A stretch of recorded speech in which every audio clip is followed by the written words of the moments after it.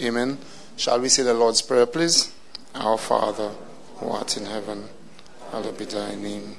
Thy kingdom come, thy will be done on earth as it is in heaven. Give us this day our daily bread, and forgive us our trespasses, as we forgive those who trespass against us. And lead us not into temptation, but deliver us from evil.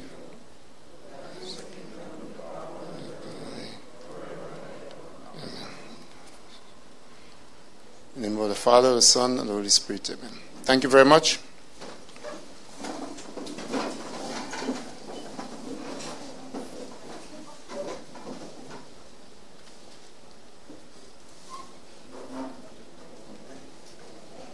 Let me just allow some of the comrades to take their seats.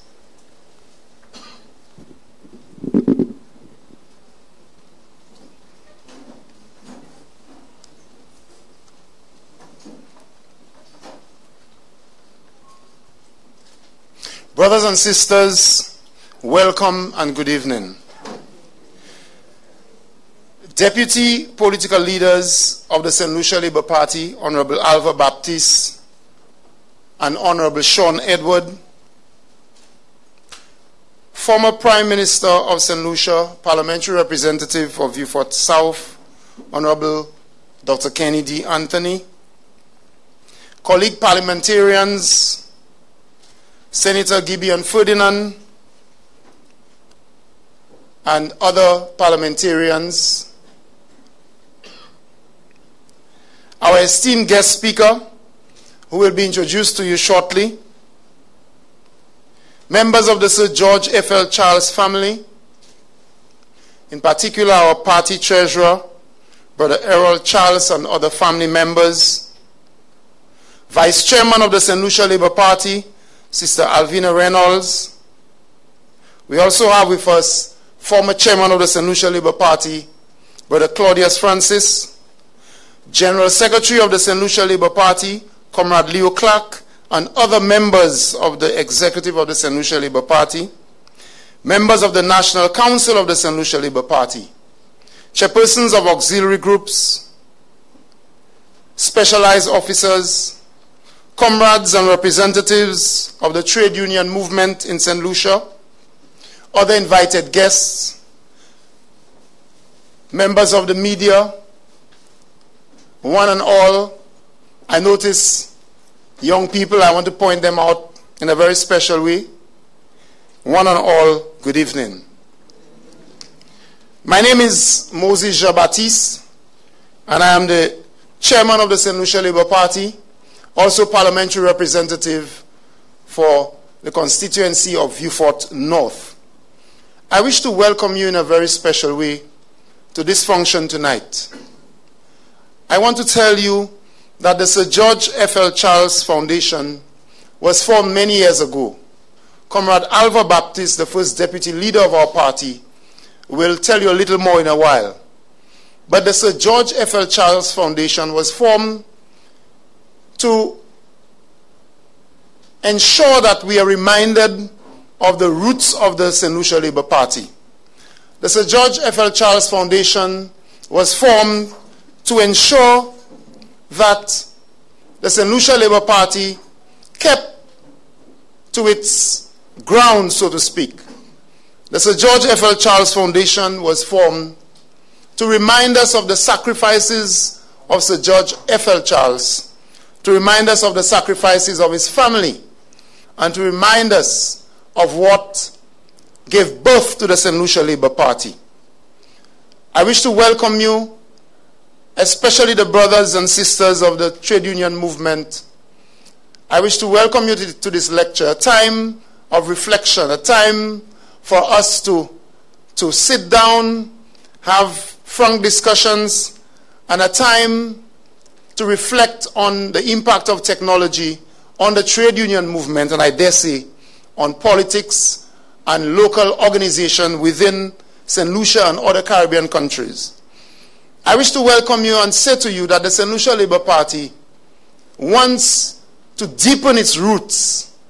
Not only deepen its roots, but to ensure that the streams and all of the aquifers that nurtured the St. Lucia Labour Party, that gave birth to the nourishment of the St. Lucia Labour Party, that we continue to deepen our roots and to strengthen our connections and our relationships among organizations and all people of St. Lucia. I wish to say to you that tonight is a time for us to relax. And I know Brother Abdulah has a lot to share with us. And we will spend some time at the end of his discussion. We will spend some time, there will be some time for questions and exchange of views. So without further ado, I wish to call on the first deputy leader of the St. Lucia Labour Party, parliamentary representative for Labrie, Honorable Alva Baptist, to deliver some opening remarks and some reflections on the Sir George F.L. Charles Foundation. Let us welcome Brother Alva Baptist.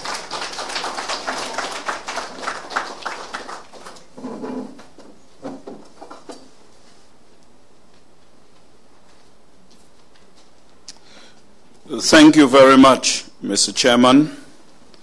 Although the protocol has been clearly established, I think it would be negligent of me if I did not extend a special welcome to family members of Sir George F.L. Charles, including our own treasurer, Mr. Errol Charles.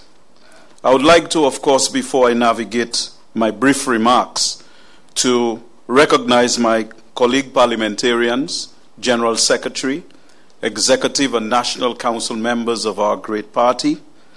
I see our former Prime Minister and former leader of the St. Lucia Labour Party, the Honorable Dr. Kennedy Anthony.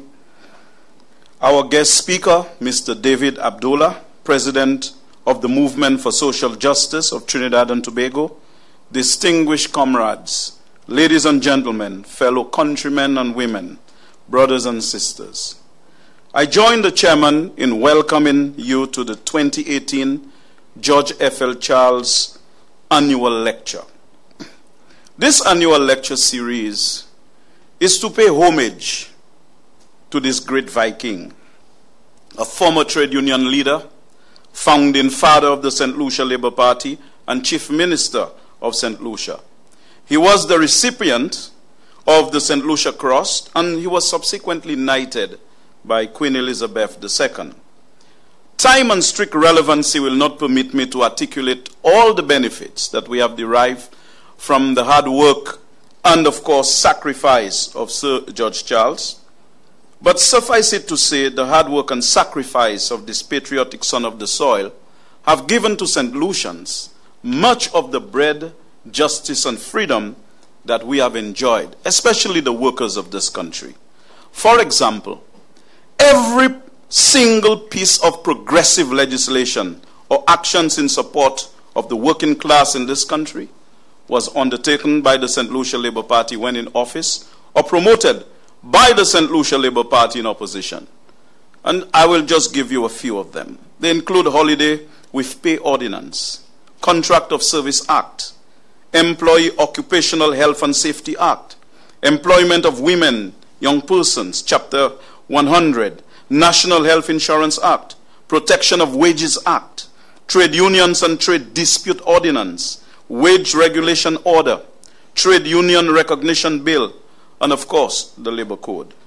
This is why, in recognition of his invaluable contribution to nation building, as well as our strong trade union tradition, which is closely aligned to statehood in St. Lucia, the St. Lucia Labour Party felt it absolutely necessary to establish the George F.L. Charles Foundation for the following purposes: to undertake research, to document and disseminate information relating to the undertaking of the impact of political philosophy, economics, culture, and other influences on the development of St. Lucia. 2, to explore avenues for improving the development of the trade union movement in St. Lucia, and to provide a forum for the analysis of current world economic trends and the impact on the workforce. 3, to engage in activities and programs designed to improve the quality of life of working class people. And 4, to influence decision makers in pursuing policies designed to achieve the maximum development of the human potential of St. Lucians, both at home and abroad. In fulfillment of those objectives, the Foundation has held a number of lectures over the years, especially in 2008, on a number of pertinent issues of interest to the workers as well as the wider St. Lucian public. Today, certain developments in the world contain the seeds of our country's continued marginalization, with specific implications for trade unions and, of course, the workers of this country. For example, Daniel Tomlinson, a researcher at the Resolution Trust, argues that, and I quote, "Over the long sweep of history, it's clear that one of the big drivers of increased prosperity has been technological change. It has helped make our work more productive and our lives more enjoyable. But over recent years, it looks like technology is being used in another way to push risk in the workplace away from business and onto the workers." In view of this fact, the SLP believes that as a party that was conceived and born in trade unionism, that we must give careful and sensible treatment to this very serious issue facing workers and, of course, our trade unions. It is in this spirit that we invited Mr. David Abdulah to address us on the theme, "The Role and Relevance of Trade Unions in the Age of Technology." We have no doubt in our minds that given his trade union background and experience, as well as his strong commitment to social transformation and justice, that our party of bread, justice, and freedom is convinced that he will handle this theme with the seriousness, competence, and confidence required to illuminate this issue, which will no doubt lead to a better understanding of the central issue. In addition, I am sure that this lecture will have the depth from which we can extract broad policy recommendations that can be distilled into specific policy recommendations as we prepare to enter into a new covenant with the workers of this country in our quest to get the politics right. We look forward to your presentation. And in closing, I would like to welcome everyone again to the 2018 Sir George F.L. Charles Lecture, which is being conducted under the theme, "The Role and Relevance of Trade Unions in the Age of Technology." I thank you.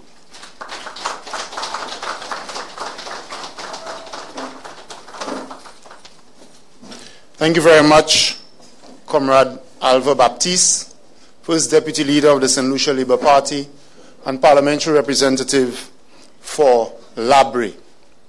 Honorable Philip J. Pierre, who is the political leader of the St. Lucia Labour Party, will join us shortly. Honorable Philip J. Pierre is now with the Anglican Church. As you know, the Anglican Church has a very significant ceremony this evening to recognize one of the leaders who has joined the St. Lucian clergy.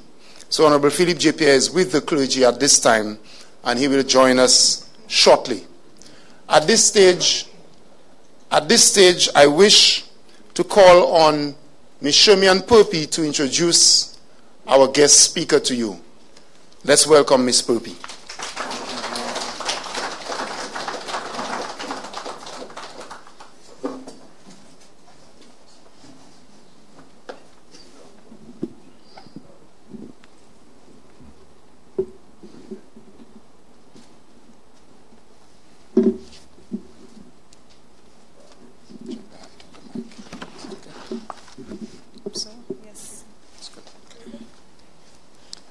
Thank you, Chairman. Family and friends of Sir George Frederick Lawrence Charles, members of trade unions, Chairman of the St. Lucia Labour Party, Honorable Moses Musa Jabatis, MP for Beaufort North, Deputy Leaders, Honorable Alva Baptiste and Honorable Sean Edwards, parliamentarians, former Prime Minister and Parliamentary Rep for Viewfort North, Viewfort South. Maybe I just wish Mr. Jabantis would one day become, I'm sorry. Former Prime Minister and Parliamentary Rep for Viewfort South, Dr. Kenny D. Anthony. General Secretary, Comrade Leo Clark. Members of National Council, members of the executive, heads of auxiliary groups, members and supporters of the St. Lucia Labour Party, invited guests, members of the media, good night, brothers and sisters. My name is Shomian Popi. I am the secretary for the St. Lucia Labour Party Youth Organization. I feel honored to introduce our guest speaker for tonight. An economist by training, a labor and political activist committed to social transformation and justice. Starting from his days as a leader of the Students' Guild at the University of the West Indies, St. Augustine, and throughout his almost 40 years as a leading member of the Oilfields Workers Trade Union and the labor movement, David Abdulah has always been committed to improving the lives of the ordinary working men and women of his homeland and throughout the region. David has been recognized for his leadership qualities. He was president of the St. Augustine Students' Guild at 19 years old. He contested the parliamentary elections for the Tuna-Puna seat for the United Labour Front. He then became the Oilfields Workers Trade Union's Chief Education and Research Officer. He was the coordinator of the Committee for Labour Solidarity for his inception in 1981 and was elected the interim political leader of the party, which was formed out of that movement, the Movement for Social Transformation, MOTION.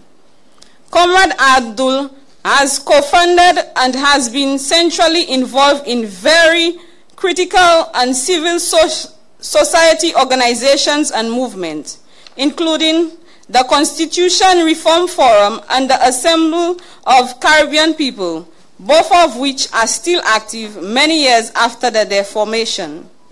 David has always sought to bring diverse groups together in joint activity, as evidenced by his leadership of the Federation of Independent Trade Unions and NGOs, and such ad hoc bodies as the People's Democracy, the Committee of Media Democracy, and more recently, Citizens Intervention.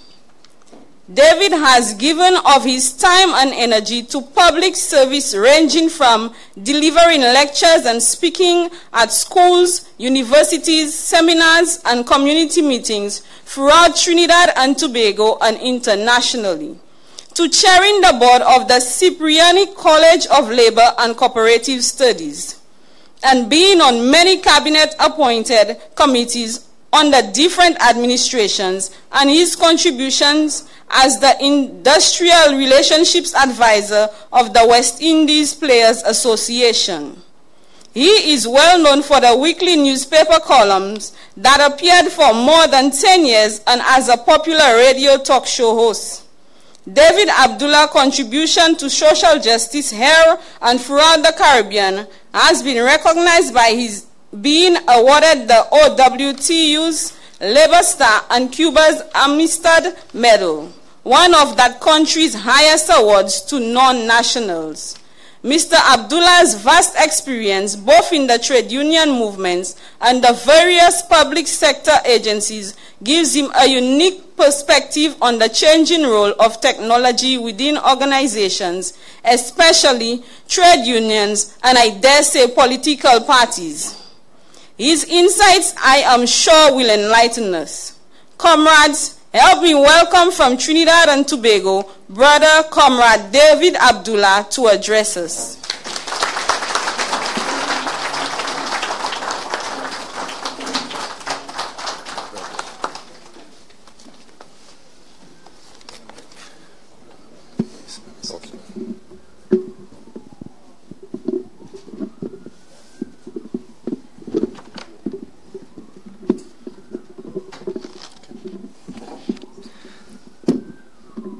Thank you very much, Sister Shermine, for that very kind and elaborate introduction. I almost didn't recognize myself listening to that. Chair, and his absence, political leader, Brother Philip Pear, members of the executive of the St. Lucia Labour Party, former Prime Minister Dr. Kenny Anthony, members of Parliament and senators, comrades, sisters and brothers, all members of the media, a very good evening to you. It is indeed an honor to have been invited by your political leader and members of your executive, and it is my very distinct pleasure to deliver the George F.L. Charles Memorial Lecture organized by your party, the St. Lucia Labour Party, this evening in honor of your founder, Sir George F.L. Charles. And I want to congratulate the party on organizing the foundation, because I do believe that political parties have a responsibility to organize foundations to carry out this kind of popular education work and so on. My own party had established a foundation, but it's not as active as yours. So I want to congratulate you on this. And before I go any further, let me extend greetings of solidarity to your party from my own party, the Movement for Social Justice, MSJ, our Executive and Activist Council, which met just 2 days ago on Sunday, as they instructed me to communicate our very best wishes to you. Although the MSJ is a relatively new party, I myself, as you heard, through earlier political movements and my work in the Oilfields Workers Trade Union, have had a long and positive association with both the trade union movement here in St. Lucia and with your party, the SLP. And we always at the OWTU, organizing seminars regionally and conferences, would invite members of the trade union movement here to join us in that process. Given that I am of a certain age, reminiscences become more and more frequent. This is actually, and a few of the older ones might remember, this is actually the second occasion on which I have addressed your party. It was in October 1987, almost 31 years ago, when Julian Hunt was your leader, and if my memory serves me right, Philip Pear was your treasurer, that I was invited to deliver the feature address at the SLP's annual conference. That year it was held in Laborie. Because one Neville Snack, and I'm not St. Lucian, so I'm bad talking anybody, who I understand is now your Governor General, had just been elected a member of Parliament for that constituency and crossed the floor immediately after the elections from the SLP to the UWP and was given a ministerial position. That shifted the balance of power in the Parliament from 9-8 to 10-7 in the UWP's favor. Your party, of course, wanted to show that even though Snack had left the party, the members and supporters in Laborie had not. So I was asked to speak. I don't know if I hit the right notes that day, but what I do know is that I don't speak Creole. My grandmother used to speak Creole, but not me. And that those who got the most applause in that conference that day were all Creole speakers. The person assigned to take care of me during my brief stay was one Philip Pear. And this was a reciprocal responsibility because sometime before that, he stayed at my yard in Trinidad while attending a conference at the OWTU. It was therefore great to see him rise through the ranks of the SLP to be leader of the party and leader of the opposition. It's well deserved. Comrade Kenny, I knew a bit earlier from the days when, just after the Grenadian Revolution, around that time he was at Cave Hill, and my girlfriend at the time, who he knows, who is now my wife, before you all get all kind of strange ideas and so on, and we, streaming live on social media, you have to be very careful about what you say, was a student, and I came over from time to time on vacation to visit her. During one of those visits, Kenny either came over to her apartment or I went over to his, I don't recall. And we had a long discussion about politics and the state of the Caribbean. And I was told in those days, you see, at Cave Hill, that there was some tension between Trinidad and Tobago and St. Lucia. Not about trade. this was at Kayville, but about either TT men, Trini men, and St. Lucian women, or vice versa. In Kenny's case, it must have been vice versa, because his wife is a good Trini. It really was. Anyways, let me go any further. And she's a brilliant one at that. And I know the Antoine sisters myself from Trinidad, from my own days at UWI, and when they used to model for a very progressive artist by the name of Valerie Belgrave, who passed away a couple years ago, sadly, who was a political activist, and who was one of the students who were jailed for the famous student protest against racism at the Sir George Williams University in Montreal in Canada. Valerie was an outstanding writer, artist, and painter who pioneered batik fabric and art in Trinidad in the early 70s. And Dr. Anthony's wife and her sisters used to model the batik for Valerie. So you see there are many connections in this small Caribbean space that we live in. Ernest Hilaire, who I don't see her this evening, one of your MPs and executive members, was a member of the Regional Executive Committee of the Assembly of Caribbean People, which was mentioned earlier. At that time, he was representing the Caribbean Federation of Youth. This is 93, 94. He can't do that today. I was secretary of the ACP, and we were organizing the first assembly in Trinidad. And Ernest not only organized meetings for me here in St. Lucia to popularize the assembly, but also came to Trinidad regularly for executive meetings.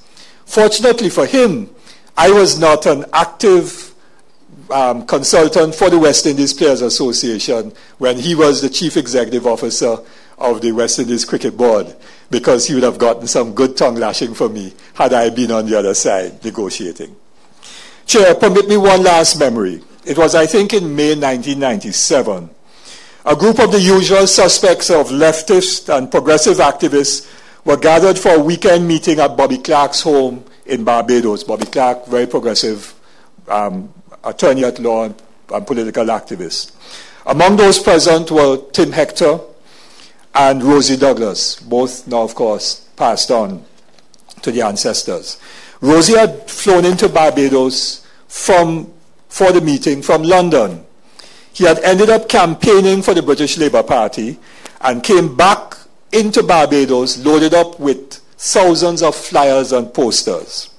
Coincidentally, there was an election campaign taking place in St. Lucia. So as soon as our meeting finished, Rosie left Barbados and headed for St. Lucia with all the flyers and posters. He was adamant that the UK posters and flyers would be very useful in St. Lucia since they were in red and had the slogan, "Vote Labour." I think that Rosie, who was just supposed to drop off the material, actually stayed and campaigned, I don't know if Dr. Anthony remember, campaigned for you, and actually brought a newly elected member of parliament from London, from the UK, into St. Lucia, and I think she campaigned here as well, if I'm not mistaken. Suffice it to say that Rosie campaigned for 3 winning parties. Blair's Labour Party won in the UK, Kenny's Labour Party won in St. Lucia, and a couple of years after, Rosie's Labour Party won in Dominica. This could only happen in our Caribbean. Now, Chair, let me turn to the matter at hand. I have a written address, but that would take me too long, and I'm going to kind of summarize and break it down a little bit into things that we understand day to day. But I will leave the written text so that you could read it afterwards and hopefully get some things for your policy development afterwards. You have indeed given me a challenging theme, the role and relevance of trade unions in the age of technology, and I trust that I can do it justice. To say that we are in the age of technology is an understatement. We are today living what was science fiction and comic book stuff when I was a child. I don't know if you remember Dick Tracy and Sam. He had a sidekick. And, police officers have a sidekick. In Trinidad and Tobago, we have an acting commissioner of police for about the last 7 years. He's officially deputy commissioner of police and acting. So he can't have a sidekick. He's his own sidekick. But Dick Tracy, you remember he had a 2-way wrist watch, TV, radio. Well, watches that are phones that can record and send real-time audio and video are reality today. Driverless cars, that too is a reality. And we will soon see flying cars. There are people who are experimenting now with flying cars. Information technology is indeed moving at an unbelievable rate of change. Apart from the obvious ones that we know and use every day, there are robots that can talk and do things that we only thought humans were capable of. Artificial intelligence has achieved that. George Orwell's book, 1984, and Big Brother, that knew every move you made on the street or in the privacy of your home, has been with us for some time, as GPI positioning from your phone, your tweets and Facebook posts, which say where you are, what you're doing, what you're about to eat, where you're heading to, give us away. And the cameras and satellites of our country's security systems can track our every move and record all of our conversations, read all of our emails and text messages. And even if our phone is off, it can be remotely activated as a microphone to listen in on your conversations. In fact, as we are learning now, scientists can develop a very accurate psychosocial profile of us from analyzing the data obtained from what we like or comment on Facebook. I want to warn you about that. That was happening in Trinidad in elections just the other day. Cambridge Analytica, you've been reading about it abroad. It was in Trinidad, and so on. So when you like something or comment, they will go through that and then work out what kind of a person you are, and so on. To the point where they could micro-target messages to you in order to win elections. So Rosie's flyers and posters that he brought down from London saying vote Labour don't stand a chance in this technological era. But how did we get here? And what of the role and relevance of trade unions in this era? I'm going to try to address this in about 4 different parts. First, I want to identify the key elements of the revolution in technology that has been taking place. Secondly, I want to put that revolution in technology in the context of what is taking place in the global economy, because technology is not neutral. It is how it is being used, in whose interest, who benefits, and so on. And the underlying economic structures and systems that we have is what is popularly known as neoliberal capitalism and globalization. Thirdly, I want to look at what the impacts of this revolution in technology and what the impacts of this process of globalization is having on societies in general and working people in particular. And then that, I hope, will demonstrate what the case is for the relevance and importance of trade unions today. And lastly, I'll try to set out a few ideas about the role of trade unions today and my own concerns about whether or not the trade union movement is achieving what they're supposed to do. So let's begin. There are really about 3 major processes of revolution in technology that have been taking place over the last 40 years or more. The microchip on computers, the science of new materials, and bio and genetic engineering. We know what microchip on computers have done. Smartphones, all kinds of communications that take place and that kind of thing that we use every day. What about the science of new materials? Many of you will remember, the older ones, those of us who have gray hair will remember, motor cars long time were literally old iron. The old Zephyr motor cars and Anglia motor cars were literally old iron. Everything from bumper to dashboard, the engine block was cast iron, and so on. Now these modern motor cars are alloys and plastic. If you hit it, they will sink in, and so on. So what we have had is a revolution of materials that have changed what has been able to be produced, and so on. Long time used to have telephone communication through copper wires. Now they use fiber optic cables, and so on. And then, if you look at biogenetic engineering, those who engaged in farming and agriculture will know that you plant corn, and then you take the corn, you save some of the corn, and you could use it to replant. But now you can't do that again because you have seedless corn, seedless tomatoes, seedless grapes, and so on. So you have to keep going back to the companies that produce the seeds to get the seeds to be able to plant, and so on. And I wouldn't go on further to say where that might go with biogenetic engineering. So this is what enabled, all these revolutions and so on, enabled the reorganization of global production, which is known as globalization. So what happens is that with information technology, corporations, multinational companies can organize production on a global scale in ways that it couldn't before. So that if you're building a computer, making a computer, they could get the microchips made in Southeast Asia, where you have a lot of young women who are prepared to do that very fine work making microchips. And then they will press out the computer casing in the United States, because you don't need a lot of labor to do that. You just need machines that print out the cases, and they'll assemble it in Mexico using cheap labor in Mexico, and then they will ship it into the United States, put a label, made in the USA, and then export it all over the world. They could do that because one person sitting down in the head office in the US can know exactly what is happening in all those factories all over the world, know what is the inventory, what is the stock, what is the demand, and so on, and link all of that through the computer. And of course, they could talk to the managers of all these plants using modern technology of Skype and Zoom and everything else. What that enables the companies to do is to maximize their profits by putting operations in different parts of the world that have the lowest cost of production. Then you have big companies, Adidas and Nike and so on, all these brand name companies making the products. So they're American companies, but they don't make the products in the United States. They make it where there's cheap labor in Bangladesh or Southeast Asia and China, even in Haiti and Pakistan and so on. And it is well known that the workers in those factories don't earn enough money to be able to buy the things that they make themselves. So this kind of production, where you're moving goods all over the world, means that the companies have to get all the restrictions and regulations and obstacles to trade removed. Long time in Trinidad and Tobago, we used to have a negative list. So you couldn't import a refrigerator, TV, a car from outside. You had to buy that from a local producer and so on. All of that has disappeared. You used to have high taxes. You come in, if you did bring in a fridge, you get a license and you bring it in, you have to pay 300% duty.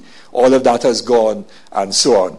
Because they wanted to be able to move their goods all over the world, they had to get rid of regulations and restrictions on trade, and they had to tell governments to bring down the taxes on goods that are imported and so on. And so we had this development of free trade as one key feature of globalization. And this has had a profound impact on labor, both directly and indirectly. So the revolution in technology has made certain kinds of workers redundant. Royal Bank in Trinidad and Tobago has been closing branches, and they will say you don't need to go into the bank to do business. You could use the ATM or the ABM. You can do online banking, track your account, all kind of things. So tellers, what are now called customer service representatives, are no longer needed. You could send them home and so on. And then manufacturing, workers are being replaced by machines and robots and so on. And then the steel industry in the United States, and the auto industry, I went to Detroit many years ago in the 80s, and the place was a semi-ghost town, because the Ford company had a steel plant right in their car plant area and so on. But those things got closed down because it was cheaper to bring in steel from abroad. And so thousands of workers lost their jobs. And that is what Donald Trump was campaigning on. He's talking about bringing the jobs back to the United States. Can't bring the jobs back if the technology has destroyed the jobs. But it captured people's imagination, and people voted for him because of that promise. But this has been happening in the Caribbean as well. The Office Workers Trade Union represents in Trinidad workers at Unilever and Nestle. And those companies, instead of manufacturing the products in Trinidad, are bringing them in from other parts of the world and so on. So workers in Trinidad now have been sent home. And not only that, instead of producing or manufacturing the products in Trinidad, they're becoming more of a warehouse operation to bring the goods in from outside, from cheaper labor sources. And then unions are told, well, it's your fault because the cost of labor is too high.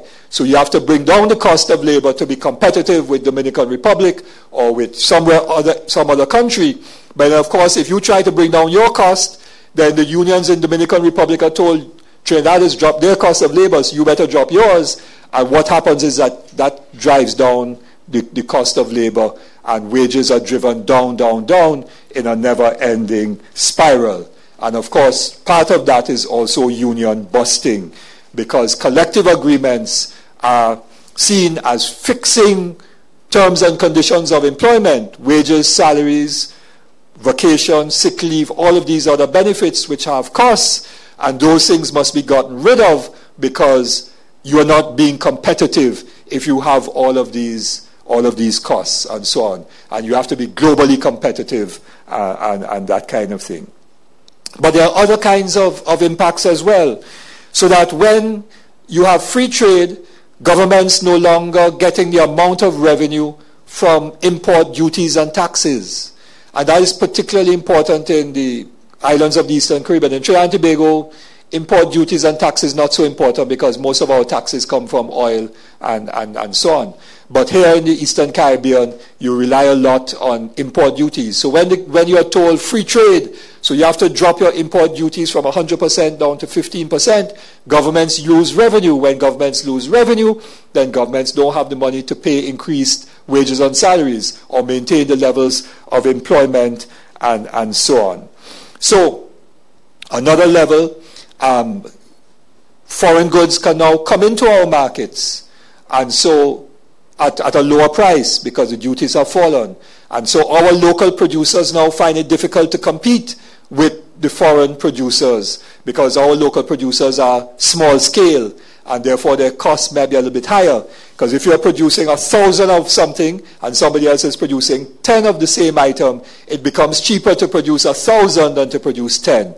And so those big companies can sell into our markets at a lower price. And then what happens is that our own manufacturers and businesses start to run into trouble, and they go out of business, and workers lose their jobs, government loses revenue, and so on. But when we try to export into their market, we run into trouble, because those big countries will say, well, you have to label your thing if you're going into Europe in 3 languages, in English, in French, in Spanish, and so on. So you have to pay a lot of money to the printer to print those new labels.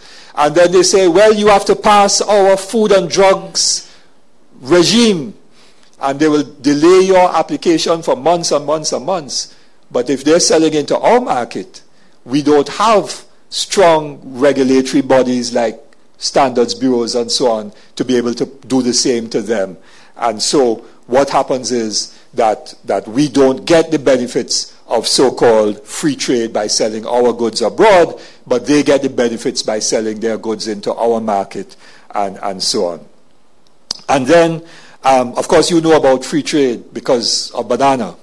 I can't tell you more about that. You know what happened in the World Trade Organization when the United States went to challenge the European Union's importation of bananas into the EU on a preferential basis. But the US didn't go because the US was interested. It was about US multinational companies, Dole and so on, that benefited. Who are the losers? The banana farmers of the Eastern Caribbean, and of course governments that lost revenue and foreign exchange and so on. And then when governments run into financial difficulties, there is less money available for entities, for investment in entities that provide public goods and services, water, electricity, telecommunications, port, airport services, and so on. All these things require expenditure by government, but if government revenues have fallen because of all these things, the government doesn't have money to invest in those things. But citizens say, and quite correctly, people say you want better service, better price, more efficiency, and the government doesn't have the money to invest to give you that level of quality that you require. So then something else pops up. People start saying, well, if the government can't do it efficiently because they have no money, sell it, privatize. So privatization comes into the picture. And the calls for privatization are led by institutions like the IMF and the World Bank and others and so on. And then there are people in our own countries that pick up the call, some academics, but then you also have business interests, both foreign and local, who are eyeing the prize Because if it is sold, somebody hovering like a kobo, waiting to get the thing for next to nothing and to be able to make money from that and so on. And then labor again is a loser because the private sector needs to make a profit. So if you have a water agency and so on, that doesn't have to make a profit necessarily because it wants to provide water for all. But the private company must make a profit. How do they make the profit? They have to increase prices or they have to cut costs. How do they cut costs? They send workers home, get rid of the union, get rid of the collective agreement, and so on. So you have privatization. And this is extended to other areas of state involvement that once were considered almost sacrosanct. Health sector, education, even public security and safety. There are more private security guards in Trinidad and Tobago than there are police officers. And people are talking about privatizing the prisons, which means, after all, that slavery has come back again because in prison it is forced labor without pay. And if inmates are doing things and producing goods for the private company to sell, there's profit in that as well.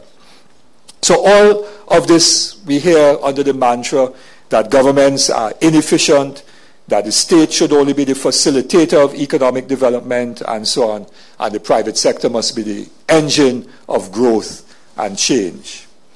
Now, I also want to say that there's also the policy, as part of all of this basket of policies, is that the market must determine the price, so that there must be no restrictions. Long time we used to have price control. So when budget time came around, you solicited the Minister of Finance to see if the price of butter and cheese and rice and flour and oil would go up. But of course, all of that has gone because there are no price controls again. So the market has set the price.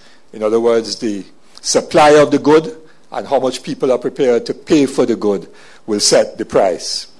But the important thing for us to understand is that they also want to remove controls on the price of labor. And the collective agreement is the control on the price of labor. So they want the market to determine the price of labor, to determine your wage or your salary. What does that mean? If you have 1,000 people who are unemployed, who could do the job of 100 people, and the 100 people working for $5,000 a month, then the 1,000 people might be prepared to do that same job for $3,000 a month. And so if we get rid of collective bargaining and get rid of trade unions, in countries where there is high unemployment, like most of the Caribbean, then what will happen is that the price of labor will be driven down by what is called market forces, because the supply of people, the number of people looking for a work, is more than the number of people who are employed. And people will say, as we hear often, half a loaf is better than none. But what that does, it means the half of a loaf that you're not getting, somebody else is actually getting and pocketing that and benefiting from that. So all of these things are happening. And then they say, well, we must have competition. So as I was mentioning years ago, some sectors you couldn't have foreign investors coming in. Now all of that has been removed, so you must have competition. But what happens with competition? You get the big chain operators, the big supermarkets coming in. And when the big supermarkets come in with their fancy marketing and all kinds of things like that, and everybody like to go in the nice supermarket with the aisles with all the goods and so on, what happened to the small grocery by the corner and the parlor that Tanti used to run? Those things go through, right? And so people who are entrepreneurs, who are business people, end up now working for the big supermarkets because their businesses have gone. And that happens to pharmacies. We have big pharmacy chains in Trinidad now that are driving out the small drugstores and so on. So, and then there are investment rules that say that governments can't give preferential treatment to local businesses who are producing local goods and so on, because that is unfair competition. So all of these things are features of globalization. Free trade, attacks on collective bargaining, on union busting, privatization, deregulation, or allowing the market to determine the price. All of these things are part of globalization. But there's one more feature I want to tell you about, and that is what some people call casino capitalism. Now, let me just ask a question. You all have Wewe in St. Lucia? You all don't know about Wewe? You have Scratch. You have Lotto. Right. But you don't have Playway. Like we have Playway. You have long time you used to have the numbers game, right? What do you call it? Different names. Right, no, okay, the numbers game is a thing that used to run illegal, right? I used to have fellas running with the numbers and so on. But in Trinidad, they have a legal one called Playway, right? So, in Playway, you could work it out scientifically. It gives you $24 to 1. So if you put $1 and you win, you get $24. So if you mine a mark, so you put $1 at the now they have about 4 draws for the day, but long time it was just 2. So say you play 12 o'clock, and you put $1, and you don't win. And at 6 o'clock, 6:30, you put $2 for the same mark, you don't win. The next day, you put $3, and then $4, and so on. Whenever the mark plays, you actually will win money.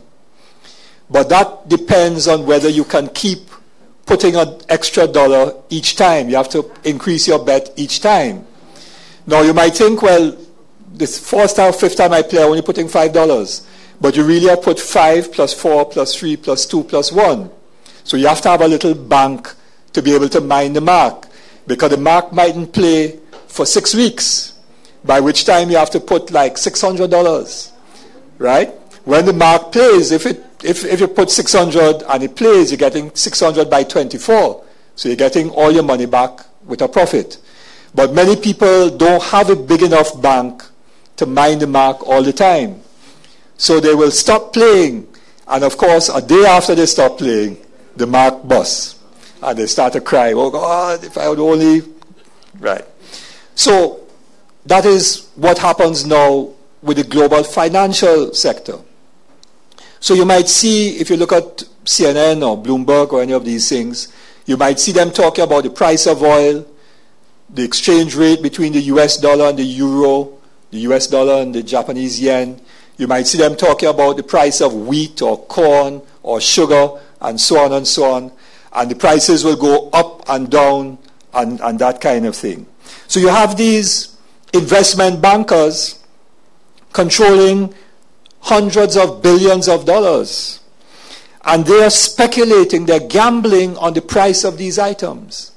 So if I am an investment banker and I have in my portfolio 50 billion US dollars, I am going to bet that the price of oil is going to go up tomorrow because of something with the Iran nuclear deal and Trump. So the price of oil is $65 today. I'm going to bet it will go up to $68 tomorrow. So if I buy oil at 65 and it goes up to 68, I sell at 68, I make a profit. If it's $3 per barrel profit, but if I have $50 billion, you can imagine how much profit I am making. And so they are bidding up prices of everything all over the world. And they're essentially gambling that the price will go up. But the price sometimes goes down. And they lose hundreds of billions of dollars. And so one of the reports that I picked up was that in 1980, the total of this finance capital in the world was $12 trillion. But by 2007, this had increased to $206 trillion. And in 2012, it was $225 trillion. I don't have today's figure. We're talking about $1 trillion, right? I'm starting to calculate how many zeros that is. That is in the international financial system, right? In the international financial system that a few guys control and are using that money to make money. Now, years ago, bankers used to make money by lending to companies to produce goods. So they want to expand a car factory or a food plant, as the case may be. So the bank will lend them the money, and then when the company makes more profit, it could repay the loan with interest, and the bank makes its profit that way. But that no longer is the model. They're using money to speculate in all of these things, in oil, in sugar, in wheat, in currencies, and all kinds of stuff, to speculate in order to try to make money.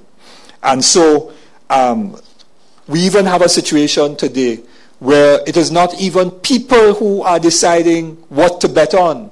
They now have artificial intelligence and what is known as algorithms, which work it out, which will say, if Trump tweets something tonight, the price of something is going to go up tomorrow.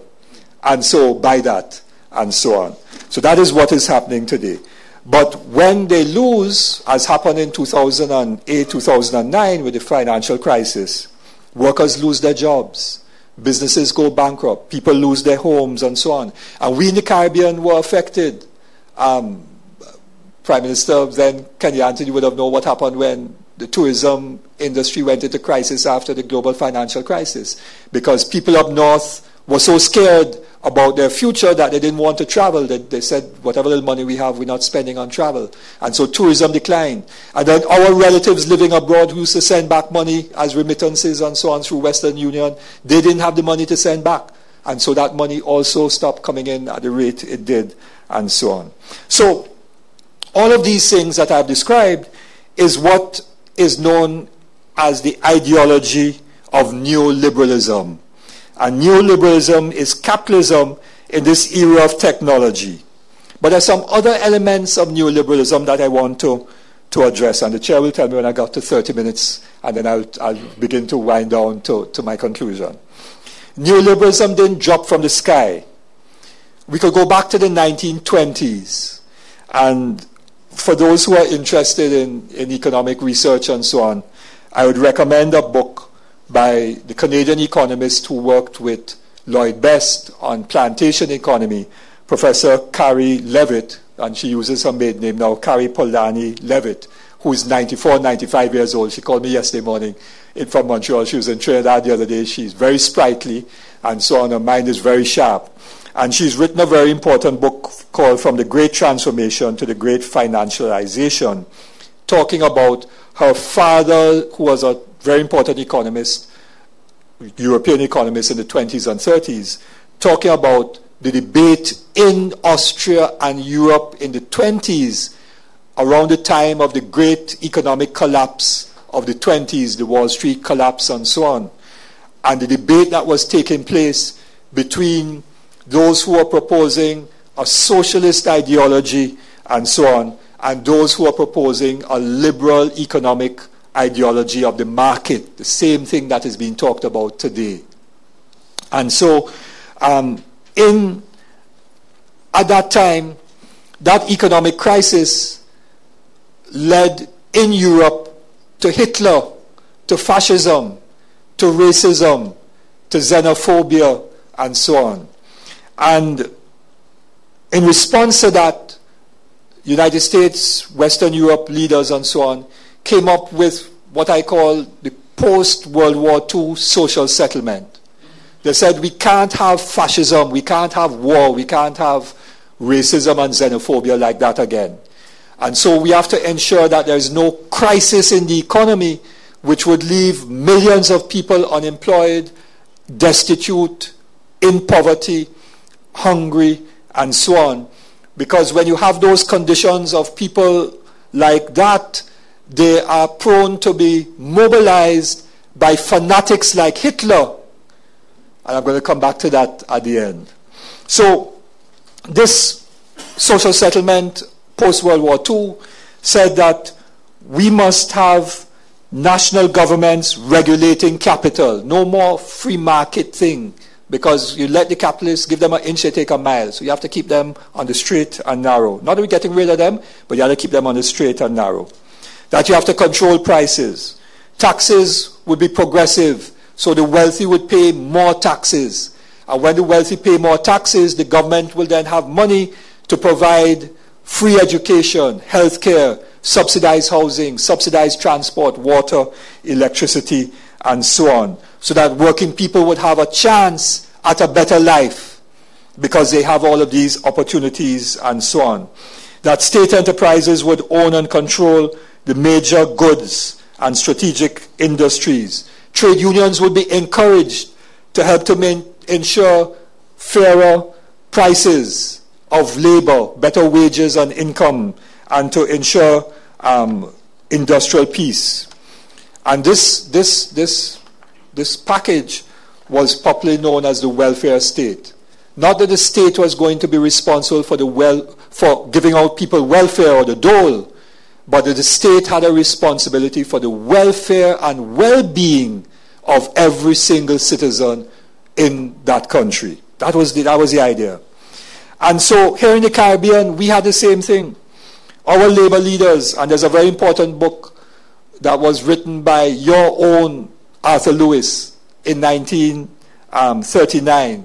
He wasn't Sir Arthur Lewis at the time. He was in London, and he wrote a little pamphlet for the Fabian Society called Labor in the West Indies, the birth of the workers' movement, where he described all of the protests in the Caribbean, the West Indies and so on, and then talked about the demands that labor was making.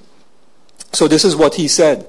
He said that the Labour Congress of West Indian Labour Leaders in November 38 in Trinidad called for federation, full elective control, but even more attention was devoted to the demands for adult suffrage, the dismemberment of plantations, the creation of a cooperative peasant community, nationalization of the sugar factories and public utilities, provision of old age pensions, health and unemployment insurance, and reformed industrial legislation. In other words, the same things that came out of the war in Europe, even before the war, our labor leaders were making those demands. And your own founder, Sir George F.L. Charles, would have himself been imbued with those ideas and fought for and won many of those gains for you here in St. Lucia. Then we move on now. Let me move on a little bit quickly. So we move on to independence, because we got a lot of those gains in the 40s and 50s and 60s. And it was labor that was out front to get those gains. And then we came to independence. And in the 70s, we went further. We said we must nationalize the commanding heights of the economy. So in Trinidad and Tobago, we had banks that were locally owned, some state-owned. We had oil company and so on, gas company and all of those things. And OPEC said we must get more for our basic product of oil. And Michael Manley in Jamaica said we must get more for our bauxite and alumina. And coffee producers and cocoa producers said the same thing. People were saying we want a new international economic order and so on. But this idea of allowing capital, big capital, to control everything without regulation never disappeared. And so in the Reagan-Thatcher era, we saw a reversal of that whole Second World War settlement, where there was supposed to be more equity and fairness and so on. And then we started hearing that because of technology and privatization and all these things, that trade unions are finished. Trade unions are dinosaurs. We are condemned to the dustbin of history and so on, because workers, blue-collar workers are disappearing. You know, I have knowledge workers. Now, I find that disrespectful, because a worker in a factory has knowledge. If they don't have knowledge, they can't work the plant and so on. And I know in the refinery and so on, if the workers there didn't know how those plants run, it had no amount of technology that you could get to run them, because if they didn't know how much to crack a valve and all of that, the thing would have blown up. So we've been told we are dinosaurs. But there's some social impacts of neoliberalism as well. Individualism is something that we have to confront. So we have a new alphabet. A for apple, B for bat, and C for yourself. C for yourself. So the whole notion that we are brothers and sisters, keeper of solidarity, the things that keep trade unions alive and so on, that build communities, those things are being broken down. People feel that they could negotiate with the boss man a better contract that the union can, and all of that. And then we have the values coming out of Hollywood and the United States, and so on, what I call the gospel according to CNN. Yeah? And as if that is the only truth. And consumerism, if you don't have the latest brand, you know, the Samsung S9 something something just came out the other day. If you don't have that, or the iPhone, what is it? 8, 9, 10? If you don't have that, then somehow you're not with it, and so on, you know. But what another feature of this neoliberal globalization is the inequality in wealth. So it takes 4 days for the CEO of one of the top 5 global fashion brands to earn what a Bangladeshi garment worker will earn in her lifetime. 4 days, one man gets what a worker will get in a lifetime. 82% of the wealth generated last year went to the richest 1% of the world population, while 3.7 billion people who make out the poorest half of the world saw no increase in their wealth. And I have a lot of data here, I'm not going to give it to you, just to say that in 2012, Warren Buffett himself, one of the world's richest men, was saying this inequality of wealth is not good, because the wealthiest 400 Americans had an hourly wage of $97,000 in the United States. An hourly wage of $97,000, right? The 400 wealthiest. When the minimum wage in 2009 would have been about $5.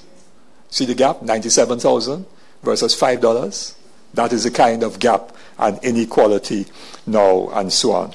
We also have structural unemployment, not only in our countries but globally.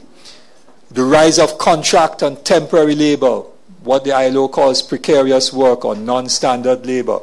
Because when you have temporary workers, they don't get a pension, they don't get sick leave, vacation leave, all of those things like that, all of those other benefits. And the data is very clear that they earn between 30 and 60% less in developing countries and up to 30% less in developed countries of permanent workers and so on. And I have a lot of data and information about that. What is also happening is that trade union membership is declining. So in 1995, trade union membership of the labor force in the United States was 15%. In Germany, 29%, UK 32%, France 9%. By 2013, it had fallen to 11% in the US, 18% in Germany, 25% in the UK, 7% in France, and it continues to fall. So trade union membership as a percentage of the labor force is declining, because with temporary workers, they're scared to join a union and so on. They're very insecure. But we also then have migrant labor. So you see it on your television, people in boats trying to get from North Africa into Europe, Syrian people escaping war trying to get into Europe, and so on. But we know about migration. Your own founder was a migrant worker. He went to Aruba to work in the oil company. Then he came back here and started the trade union here. We had the whole debate recently at the Commonwealth Heads of Government of the Windrush generation, where our people went up and helped to build Britain after the war and so on, and now being treated like third-class citizens and so on. But when you have migration in the context of people losing their jobs, of wages being driven down, what happens is that people begin to see the migrant worker as the enemy. In Trinidad, that's happening now with Venezuelans coming in. So what then happens, you get racism and xenophobia. You heard Trump, the Latinos, the Mexicans coming to rape our women and do this, and the Muslims this, and so on, and people of color. We have to get rid of all these people coming into our country. We have to make America great again, which really is make America white again. That was the message. So you get all of these fears being played upon, And so you get the possibilities for crazy people to whip up emotions of ordinary working people who have real fears, to be able to see somebody else as the enemy. To see somebody else as the enemy. And that is what happened in Germany and in Europe with fascism in the 1930s. And what is happening again in the world today is we are seeing a rise of neo-fascism, racism, xenophobia, as a result of the insecurity created by this neoliberal global order and technology and things like migration. So, where are we going? Artificial intelligence. I saw a program where artificial intelligence now is doing diagnosis of patients more accurately than your family doctor. That's where it's going. And very soon we'll do surgery on you because the robot's arm is steadier than the surgeon's arm. Architects could be replaced by computer designs and so on. So even highly skilled professionals are faced with the impact of technology on their work and so on. Data is valuable. You could now shop not only online, but they now have programs which you monitor your refrigerator, and once things start to run out in your refrigerator, it will automatically send a message to some company to restock your fridge, and the delivery man will come and bring it to you, removing human contact of engaging in shopping. And I know that is something that changes human relations because we're no longer communicating and so on. So the technology is very real. Do unions have any relevance at all in such a world? I say a very loud and strong yes. I do so because all the underlying conditions, the increased gap of wealth and income, poverty, youth unemployment, structural unemployment, the reduction of the quality of life as education, healthcare, housing, social security are undermined, that existed in the 30s when there was an explosion of trade union activity. All those things are back with us today, with a vengeance. And so if unions were needed in the 30s when those things were happening, they're needed today because they're happening today. I firmly believe that the human spirit is one to fight against oppression and exploitation and for more and more freedom. The struggle may have its ups and its downs, but the trend is always in the right direction. So today, trade union membership might be low, but there are signs of it being turned around. Workers in the US at Walmart and the fast food chains are demanding to be recognized in unions. They are calling for an increase in the minimum wage.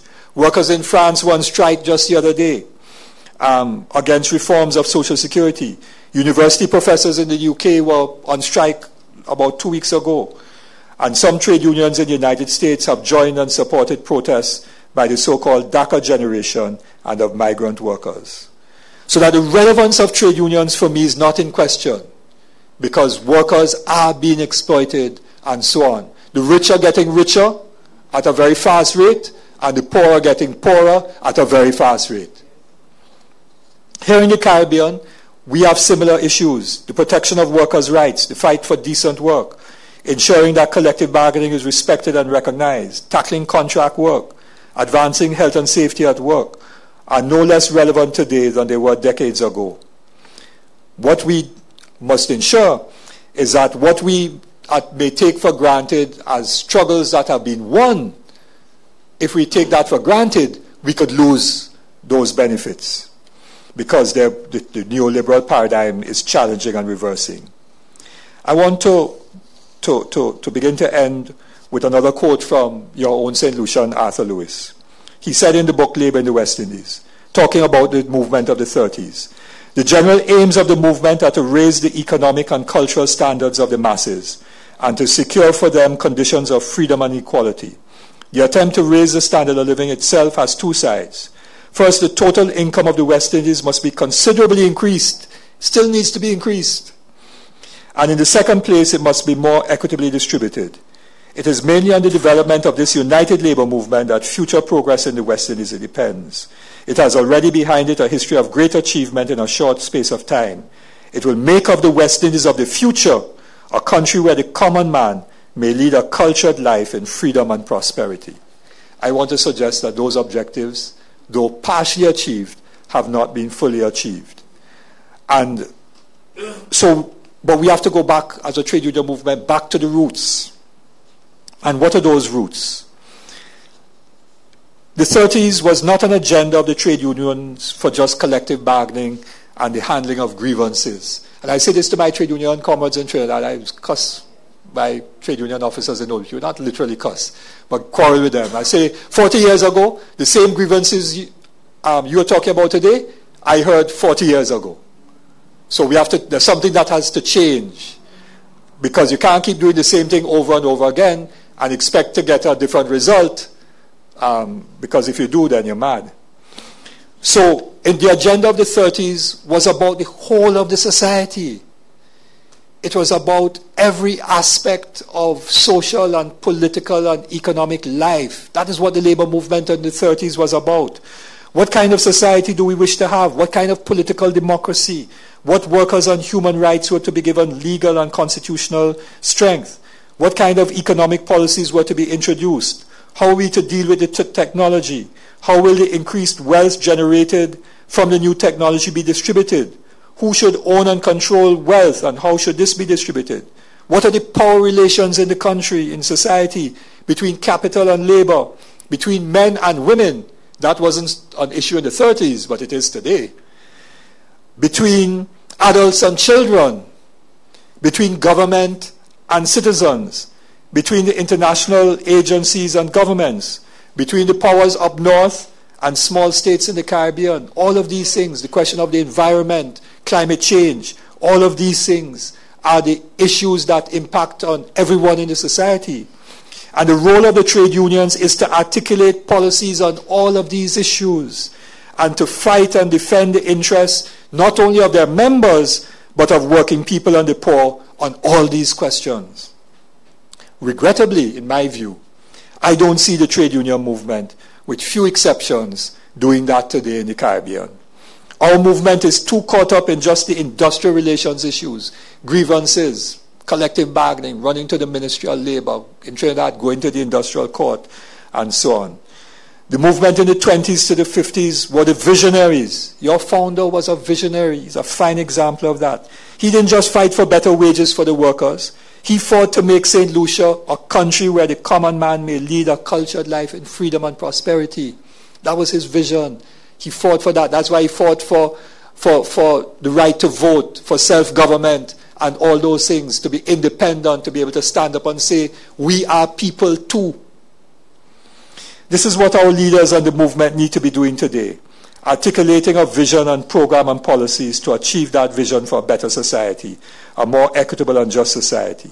But I'm not the only one who's concerned about the labor movement. Rex Nettleford, the late Professor Rex Nettleford said, and I'm quoting, "I have a deep concern that trade unions are being pushed further and further on the periphery of all social and economic arrangements throughout the Caribbean region for the convenience of the historical plantocracy, the enduring commission agency class, and the newly arrived technocracy." In other words, labor is being pushed by so, and the traditional elite are continuing to benefit from their wealth and their power.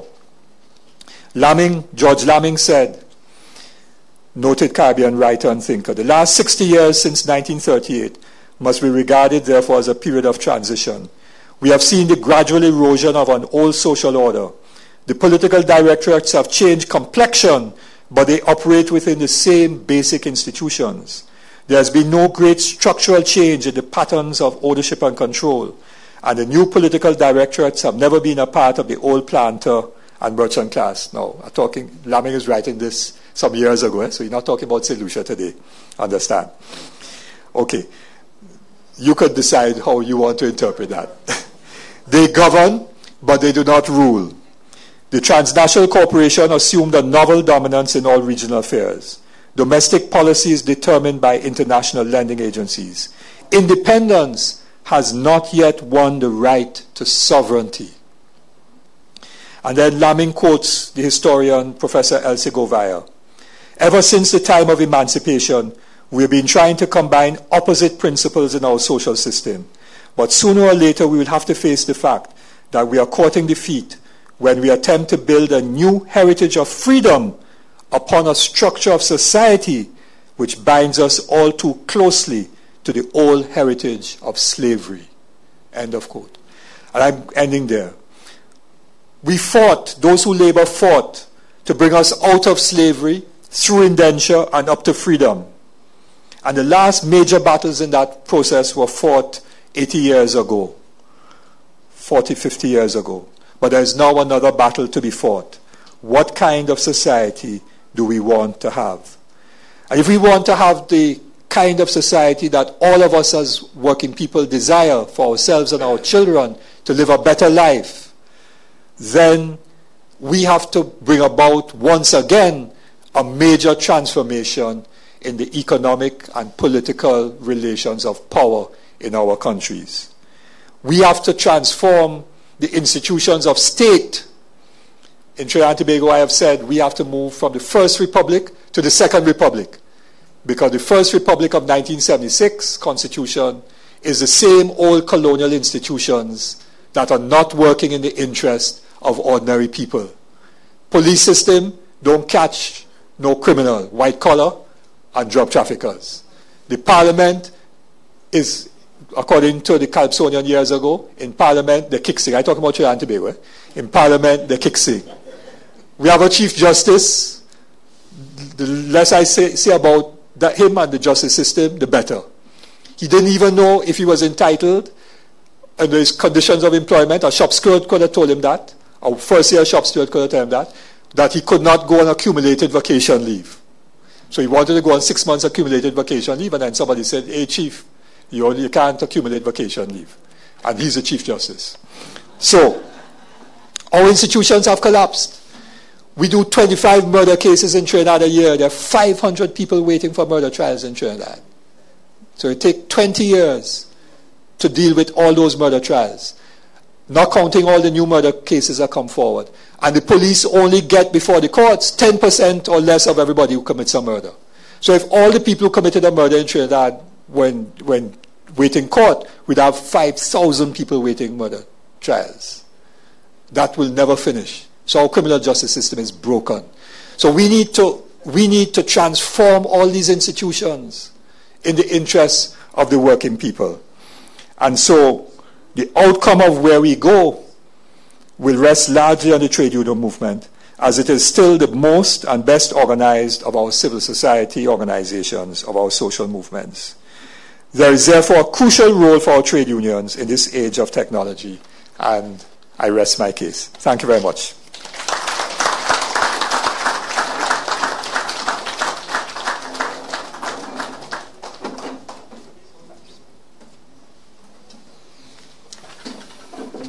Thank you very much. We will have 15 minutes of questions and discussion. But before that, I wish to recognize the presence of our political leader, Honorable Philip G.P., who has been here for a while. I suspect he didn't want to walk right through the discussion of Brother Abdulah. So let us welcome Brother Philip G.P., our political leader, to the head table.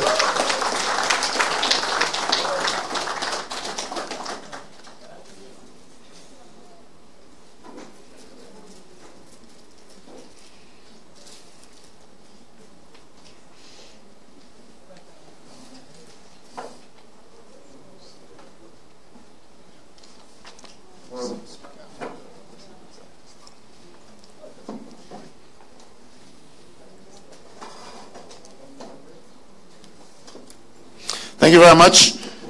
We will spend 15 more minutes. You can simply raise your hand, and I will allow Brother Abdulah to respond. Maybe, let me try this. Possibly we can do three questions, and then we take three instead of a question every single time we respond. I think that will help us a bit. Okay, so I recognize Brother Inch, and also I recognize the journalist, Okay, at the back. And well, Brother Thebes, first three, then we go. Thank you very much. David, I want to thank you for this wonderful talk. I like the history. But in terms of trade union movement, significance in the digital age, technological age, you mentioned it, neoliberalism. 5 years ago, I did a course in globalization, and my lecturer pointed out to me that there's ordinary people like us who are the thriving globalization. Those persons that Thatcher, Reagan, Blair, etc., made them feel that they were now shareholders, they were getting dividends. They were demanding increased dividends from highly paid executives who was driving for profit by lowering costs, that is sending people home, replacing them. So them, the same ordinary workers in the hotels, in the factories, were shareholders asking for dividends, or driving themselves out of work. Now the trade unions have to understand that. The digital age that we are dealing with, the gap between the haves and the have-nots have increased. So just as technology is increasing, the ordinary man on the street must understand, the fisherman, the farmers must understand that we are paying, that the profits are not going to them, but to the executives. That the trade union must understand and explain to them. The ordinary man on the street, when he sent home, in fact, last week I was in Jamaica, and I'm making a comment. Okay, let's. Jamaica, yes. And a Jamaican said to me that people are getting poor. Not the poor people, the middle class in Jamaica, in Trinidad, are getting poorer. The trade unions must understand this. If we have to fight neoliberalism, it means that we must come together as one, cooperatively. Because in the absence of us coming together, that's what trade unions were doing. You gave the figures for the trade unions in America, etc. Not in the Caribbean. Same thing is happening in St. Lucia. In the civil service, where I'm a member, same thing is happening in St. Lucia.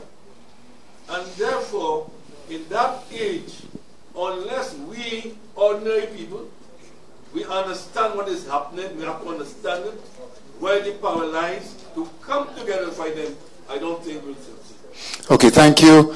In the interest of time, can we be proceed, please? Journalist Jason Sifley has the floor. Okay. Hi, my name is Jason Sifley. I have a question I've wondered about since I was a young journalist. It was that you were saying the trade union movement is part of the movement that we go from slavery to a labor struggle, which eventually turned into a political movement that had a lot of capital, both economic and political capital. But it seemed to me that the trade union movement was maintaining the dichotomy between workers and owners, where in fact, as a worker, what I want to do is to become an owner so that I can live a life of leisure and not be a worker for the rest of my life. Do you understand what I'm saying? What were the obstacles, what were the factors that prevented the trade union movement from developing? They developed political mechanisms, and those were very successful. So what prevented them from developing the kind of instruments that would have helped us to be the owners of the gas stations and supermarkets that are taking all of our money? Thank you. Well, first round, Brother Thebes. Last question in the first round. Just to bring back some memories, Brother Abdulah. No. I actually, it was pleasant tonight to hear you, because I serve on the Student Council during your time as chairman of C Hall. But more significantly, Chair, is the fact that the bad news tonight is that some years ago, I actually printed and published a book on the history of the trade union movement, together with Citon and Didicus. And this was sort of an autobiography of George F.L. Charles. And what happened is that, surprisingly, there are some copies around, but the main manuscript was lost in a fire at the FRC. And this is something that I want to link this up to the whole technology thing. Nowadays you have, it would have been good, you know, in those days when I owned the printery, I actually, you know the process. I had to shoot, cut and paste, and that sort of thing. Now, it would have been easy to just republish that. But we need to understand the value of the technology. And I think one of the things I need for you to perhaps address is the way forward with respect to that. Thank you. Thank you very much. Comrade Abdulah will deal with those three issues briefly, and we'll take another 3 questions, please. Okay. With respect to the second question on the issue of ownership, one of the movements that emerged simultaneously with the trade union movement in the Caribbean, and certainly I know about Trinidad and Tobago, is the credit union movement, the cooperative movement, which was and is a major financial institution holding a lot of resources. And one of the things that we're going to have to address is the role of credit unions in terms of using those savings of workers to invest in what I am calling, what has been called the social solidarity economy. In other words, we need to, and I didn't have time to identify the alternative policy set to neoliberalism, but which is what my challenge to the trade unions is, that trade unions now have to think about what are the alternatives to the neoliberal agenda, which would include the strengthening of cooperative businesses, ensuring that wealth and income can be created in communities, and so on and so on.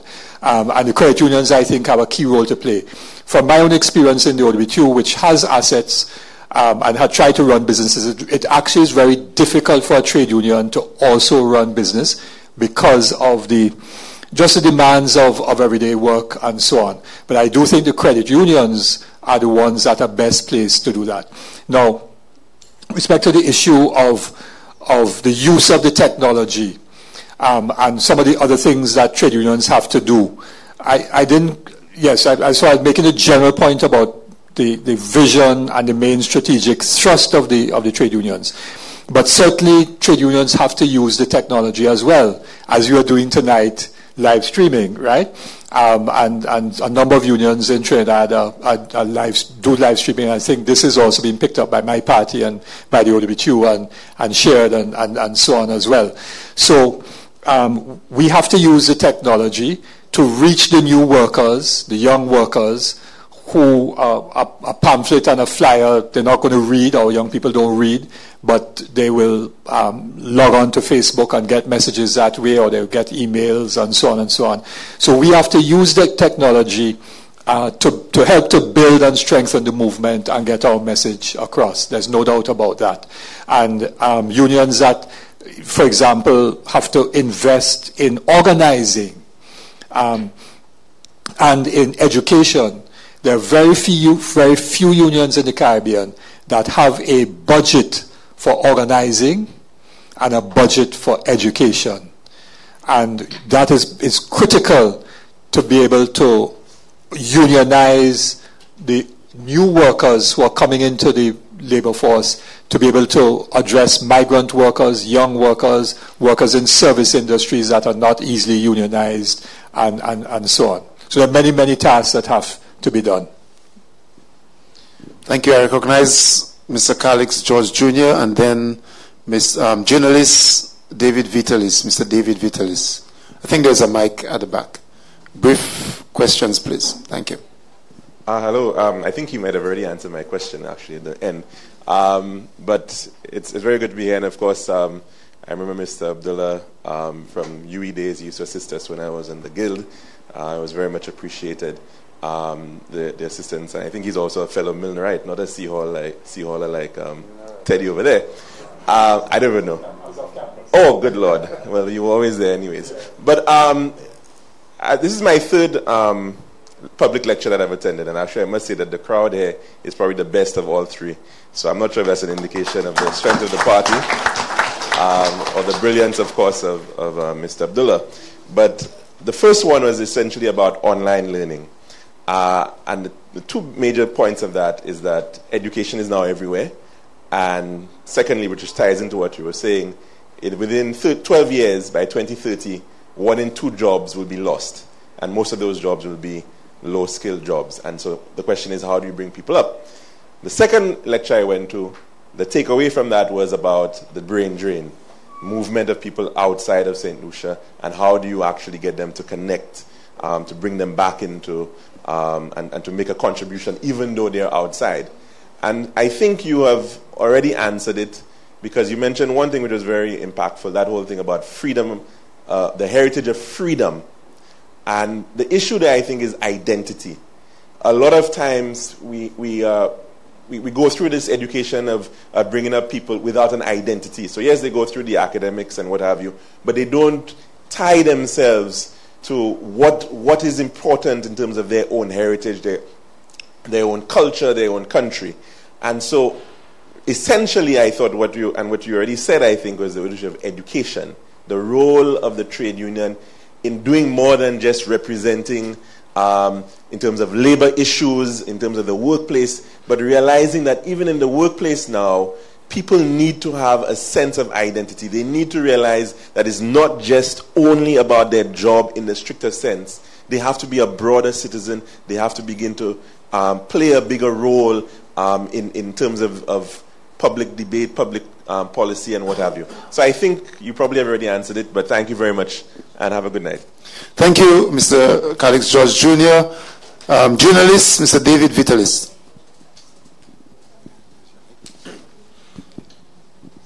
Yes, good night, Mr. Abdulah. The question is, do you think that an overemphasis on bread and butter issues, wage increases, might have been the undoing of the trade union movement? And the background to that is, I have seen in my experience of covering the labor movement in St. Lucia, how this particular aspect of the movement has created a situation where the interests, the physical interests of the workers were only present, or most present, during meetings dealing with wages and salaries. And then the other wider benefits, the fringe benefits, housing. You call a meeting to discuss, an aspect of the credit union growth or housing, and the attendance is usually very disappointing. Have to be, adjourned. I don't know what the experience is in Trinidad. We have lost at least 5 trade unions. 2 I know, existing in name only. And over the years, I can count at least probably 5 that have all but disappeared.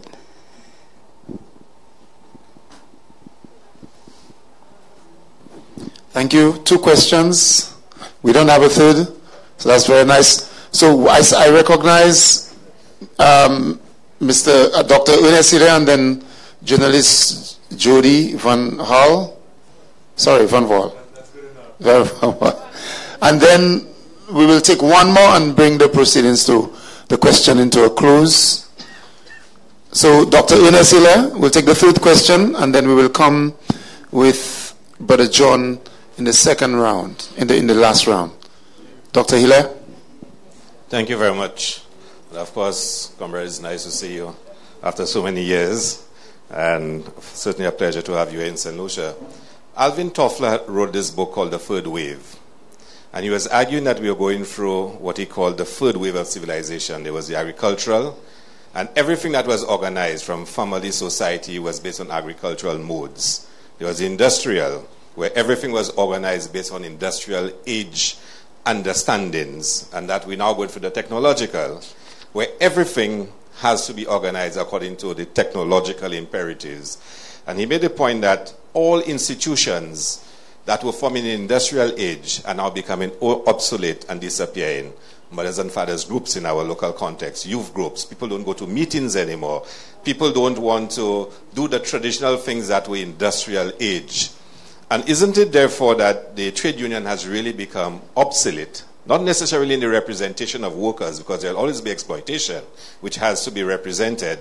But the methodology and the practices and the way in which they approach the concerns and issues of workers are now totally obsolete. And in fact, the argument that what capitalism has done is to force the trade union to pacify its way of dealing with workers' issues. So you now go to industrial courts. You go to the labor commissioner to solve problems rather than striking hard to hurt the oppressor. And that point being made that the problem with trade unions is that they've become obsolete, just like all other industrial age organizations have become obsolete. So yes, there's a relevance, but it has to be using more text messages and flash mobs as a way of hitting back against oppression rather than the traditional methodologies that have remained. What do you think? Okay, thank you. So after Comrade Abdulah, we will take the last round of 3. Thank you. Okay, very interesting, and it's good to see you. I did mention you at the start of what I said, and the fact that you were part of the Caribbean Federation of Youth in the days of the Assembly of Caribbean People, but you can't represent youth anymore, right? I see you're gray like me. All right.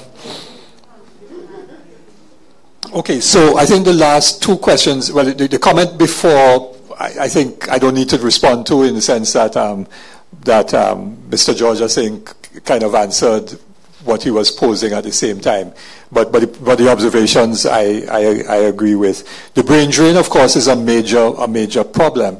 And Lloyd Best once said, that we were created as colonies for export. We're no longer exporting sugar, so what we are now doing is exporting people. And so the people who we spend a lot of money to educate and train are now working elsewhere. Some argue that there are benefits in that. I don't think so, and I do think the question of identity is very, very important.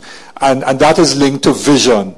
And perhaps I didn't say it as clearly as I should have, but the leaders of yesteryear, the society knew that they were people of vision. They articulated something that all of us wanted to achieve. And we united behind them and so on. And they excited our imagination and so on.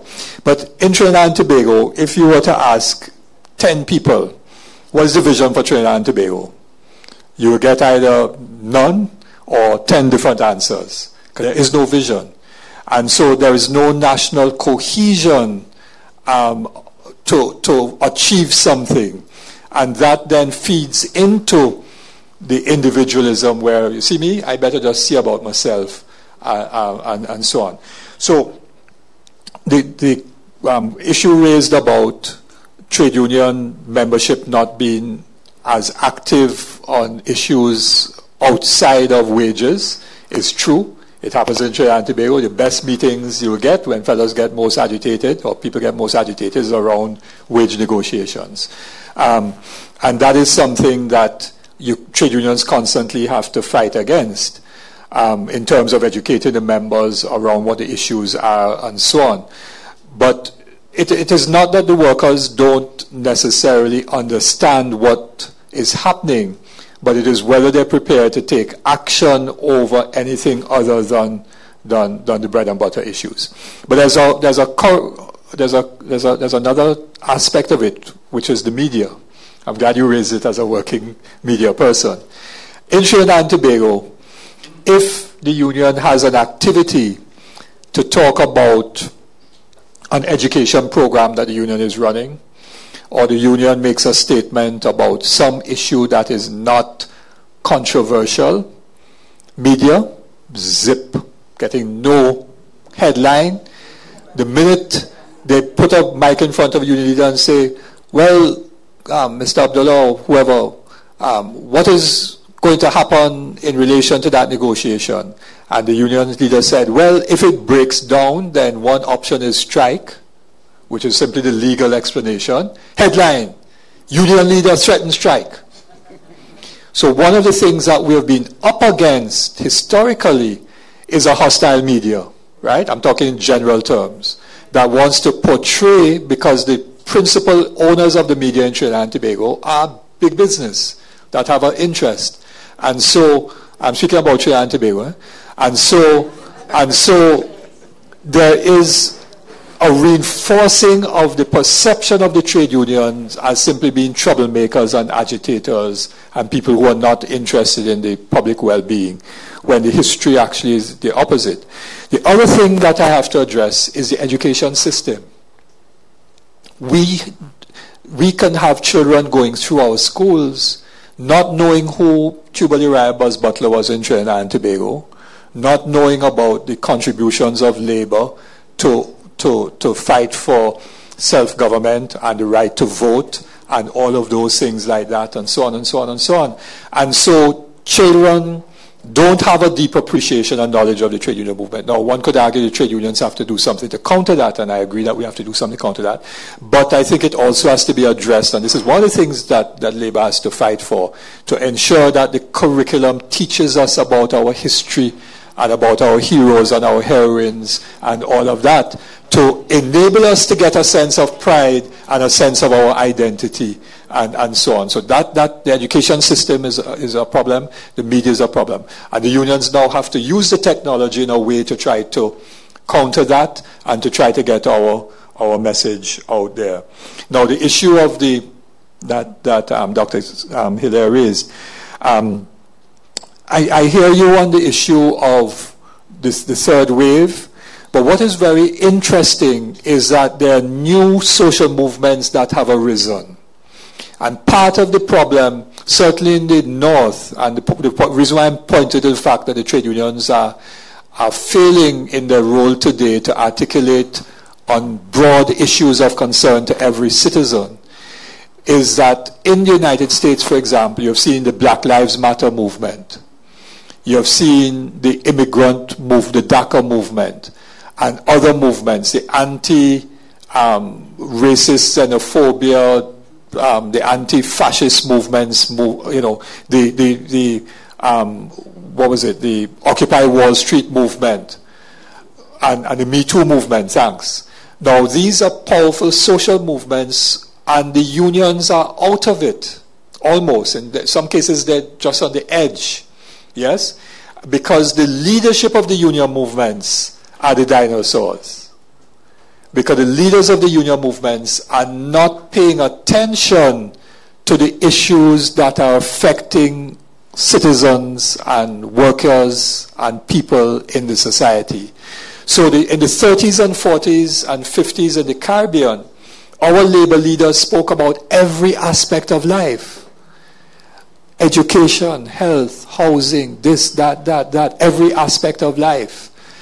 And our labor leaders now, and I'm saying this as somebody who was in the movement, with few exceptions, don't speak about every aspect of lives of people. And so they're no longer the kind of, they've become a trade union movement in the narrow sense of the word around workplace issues, rather than the labor movement of the 30s and 40s, which were encompassing every aspect of people's lives. And so I think the role is there, but the unions have to go back to the roots to say that we have to deal with every aspect of people's lives. And so, for example, on every matter of national importance in Trinidad and Tobago, big debate about a judge ruling, correctly in my view, against the buggery law. So the trade unions have to speak to that. Trade unions have to speak about migrant workers, what's happening and so on, every aspect of people's lives, crime and violence, and so on and so on. And using the technology to be able to get those messages out. So that's my response to Dr. Hilaire. Thank you very much. We are going to have the last round of questions. I have Mr. John. Do we have, and I notice ladies. Okay, so 1, 2, 3. Dr. Virginia Poyot, Miss Wendy Jameson, and I'll allow the gentleman. Our last, the name, please. Yes, Mahat. So, Mr. John, the floor is yours, Mr. John. Jody, sorry. Jody, not John. I'm sorry. Jody. That's fine. And the last name's Von Wall, like a wall. Like wall. Okay, yeah. Thank you. Von Wall. Okay, thank you. So my voice is kind of big, so I'm kind of not worried about the mic. I want to go back to Mr. Seaflay's point regarding the evolution of the trade unions into more worker and consumer cooperatives, but more targeted question of, are there any cooperatives within the Caribbean that have facilitated worker-led co-ops or consumer cooperatives? Or is that something that typically happens in South America or in Spain, looking at Argentina or the Mondragon region? So are there any examples within the Caribbean where a credit union has gone past its glorified role as a savings and loans facility to actually help facilitate the creation of a worker-run cooperative? Thank you. Dr. Poyot, the floor is yours. Just 1 second. Oh, sorry. Dr. Poyot? No, I'm not Dr. Poyot. Okay. But the point I would like to make... And Yeah, go ahead. It has to do with unity. And the institution I worked before, it was so strange that when the trade union came along, it really changed how we looked at things. And it really helped us a lot. And it protected us. The question is why it took so long. It had a lot to do with victimization. Because the moment a trade union was mentioned, immediately you were called to an office and you were being victimized. And no one protected you. So it had to do a lot with education, and that stigma is still attached right here in St. Lucia. And on the same point with unity, at one point you'll get people coming. The question is, when people come together, they speak highly about getting the trade union, etc., etc. And the moment they break away, they run back and they hide away from the true fact of it. So how do you get people unified? That's the question. Second, how are we supposed to be unified globally when, for example, Trinidad, with their currency, are not on the same page with us in the OECS? Because most jobs and labor actually now goes to Trinidad. And you'd find, due to the low currency, especially certain institutions are now sending the labor to Trinidad and leaving us, pretty much our labor force. Our labor force is going down. I think you understand the question. So, on the same page with unity, how are we supposed to be a unified Caribbean in CARICOM going against the bigger countries like the United States, Europe, when here in the Caribbean we are fighting amongst ourselves? Now, that makes no sense to me.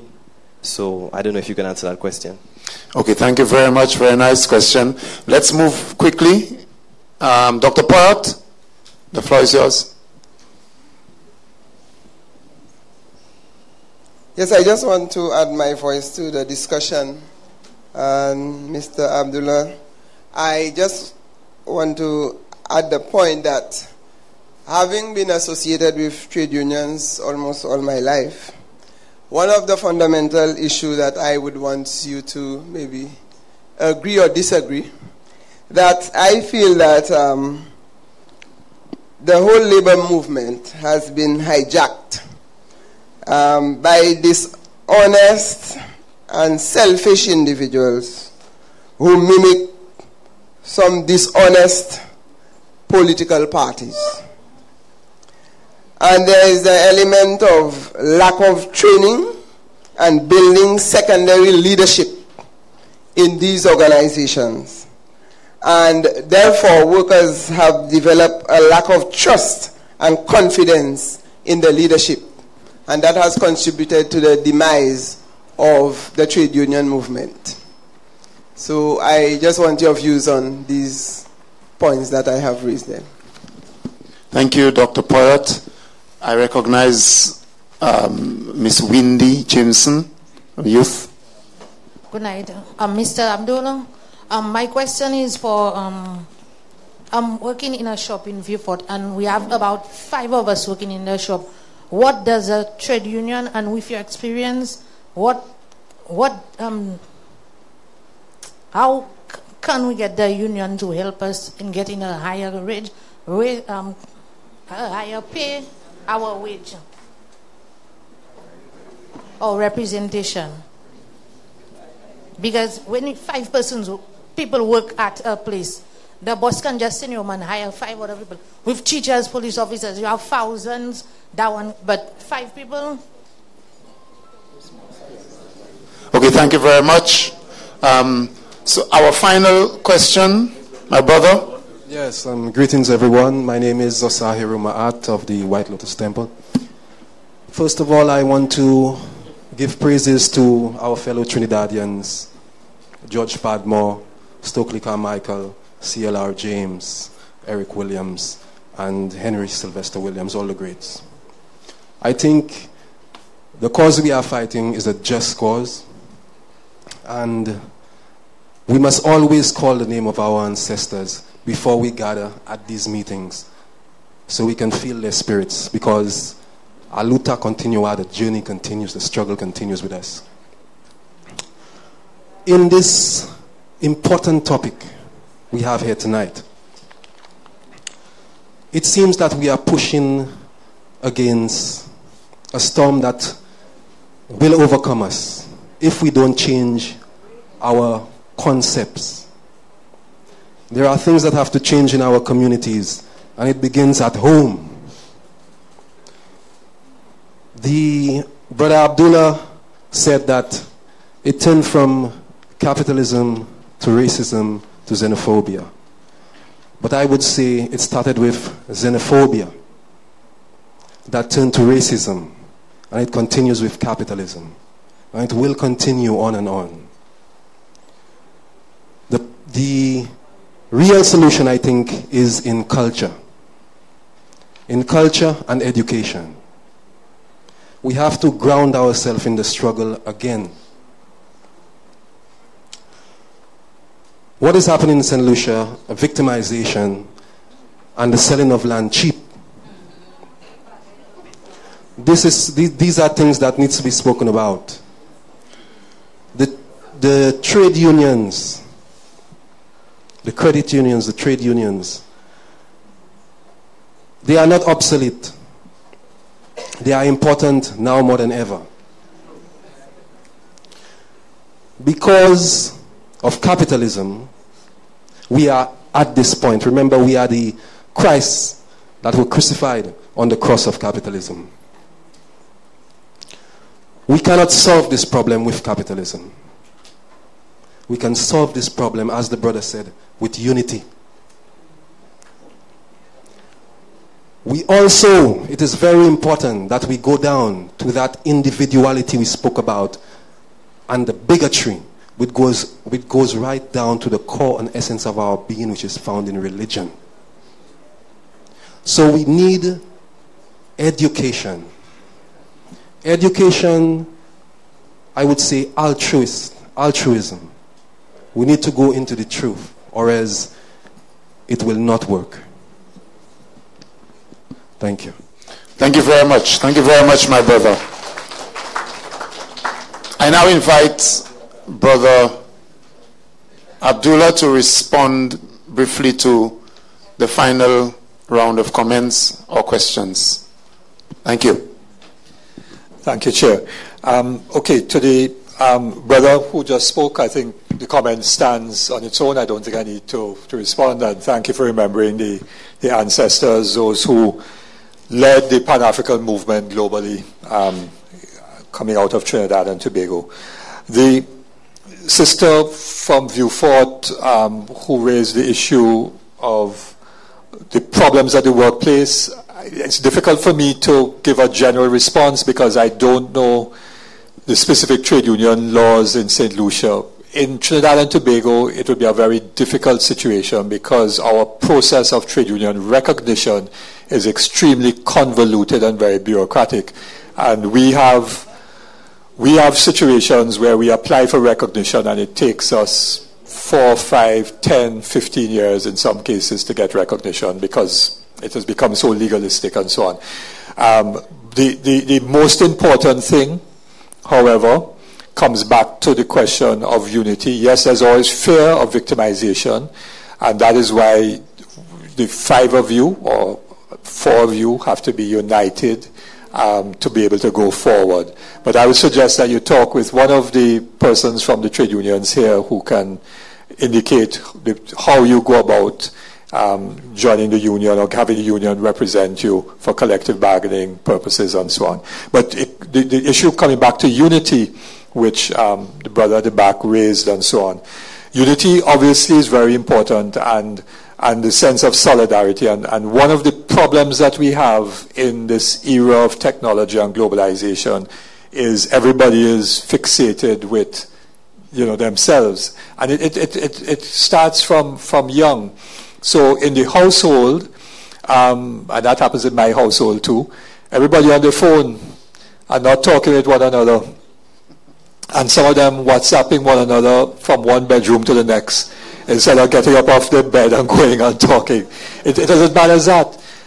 So we when that happens, or young children playing these video games, so instead of playing outdoors and learning social interaction and so on, you're playing video games, and there's very little communication this way because everybody is communicating with the machine and so on. So all of that helps to break down the sense of community, the sense of solidarity, and the sense of unity.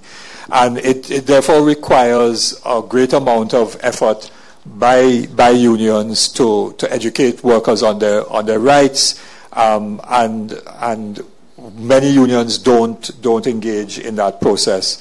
And so on. My sense is that when workers do understand their rights, they're far more inclined to come forward, to come to a union for help, or to join a trade union, and so on. So I think the unions have a lot of work to do in terms of education. In terms of the point the brother was raising, really has to do with the Caribbean single market and economy. And one of the problems of the CSME, because, well, of course, I should say the single market, because we don't have a single economy. One of the problems of the Caribbean single market is the fact that there are inequalities within CARICOM. In the same way that I was describing inequalities between the large countries up north and our small countries, there are inequalities. So yes, I know that in many parts of the Caribbean, Trinidad and Tobago is seen as a very bad place because all of our manufactured goods, our biscuits and our sweet drink and our juices and our other things, ketchup and all those things, come into your market and squeeze out St. Lucian producers and so on. Now, what we therefore have to do is to take it to another level to ensure that the regional integration process is one that ensures that no island or no country is going to be left out of economic development or marginalized as a result of the activity. And that's another discussion which we can't get into now. But if we had a single economy, we would have a single currency. And therefore there would be no differentiation in currency rates, and therefore people couldn't adjust their currency rate in order to get a competitive advantage and so on. So we do have to move that process forward. And one of the sad things in my view is that we chased after the economic partnership agreement with the European Union rather than ensuring first that we put in place the second part of the CSME, which was the Caribbean single economy. But that's another discussion.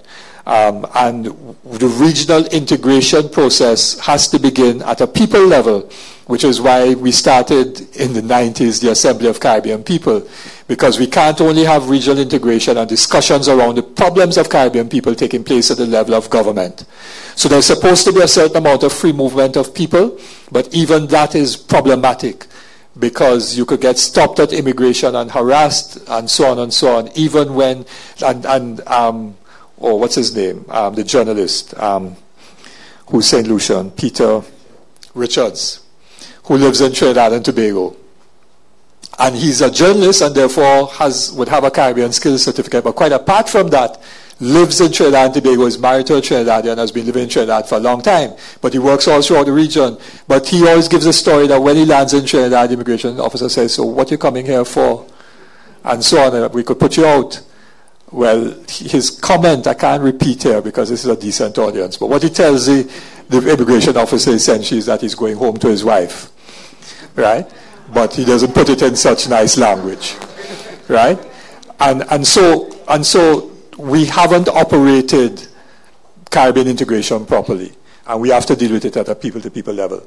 The point raised by Dr. Poyot, in my view, I can't say in general terms that the trade union movement has been hijacked by opportunists and corrupt people. I have no doubt that in some trade unions there are opportunists that, as in human nature, there are people who are seeking their own interests. Some have become corrupt and so on. Some have lost their way. All of that can happen. The vital thing, though, to be able to keep the leadership on the straight and narrow and focused in the direction they're supposed to go towards is the activity of the rank and file membership. And so the best trade unions, I speak about Trinidad and Tobago, the best trade unions are the trade unions that have the most democratic processes inside the unions, that have the greatest amount of accountability, and so on and so on and so on. And if you do that, and so I could only speak about the Office Workers Trade Union where I was for 40 years, and not trying to bring up the union because I was there, but there is an ongoing constant process of renewal, of having young people coming forward for leadership, of educating and training the second rank, many of whom have gone up. So all the executive officers of the union today, Ansel Roger, I trained all of them when I was head of the education department, and so on, ensuring there was succession planning. So the trade union membership have to be active in the affairs of their union to make sure the union leadership doesn't go astray.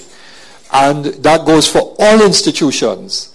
The party will be as strong, not as Brother Philip Pear or your chairman or Alva and so on. The party is as strong as the membership. And we therefore all have to take responsibility, which is part of the shifting of the consciousness that is necessary to bring us to a new stage of development in our society. We have to have a responsibility now, a consciousness of taking responsibility and not just saying, it's them people who have us so. Thank you very much.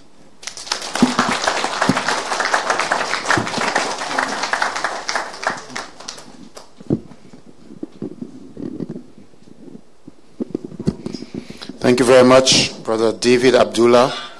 My comrade Alva Baptist will say we are navigating well and we are getting ready for, what's it? On final approach. We are on final approach in his navigation jargon. Let me, before I call on the political leader of the St. Lucia Labour Party to bring proceedings to a close, let me thank you. I think it was a really nice 2.5 hours. What do you think? A really nice 2.5 hours.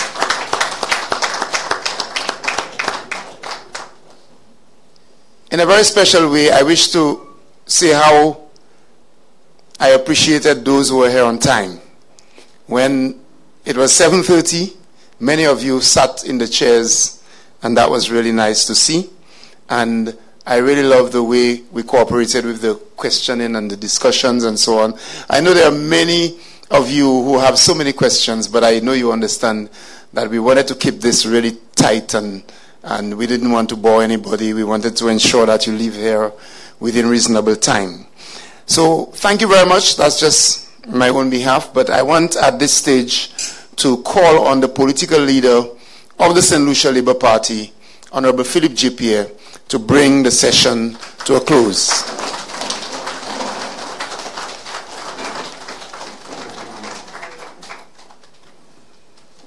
Thank you very much, Mr. Chairman. Let me recognize the head table and my friend David Abdulah. See Dr. Kenny Anthony in the audience. And I also see the son of Sir George F.L. Charles, Brother Errol Charles, and his wife. You recognize him, please.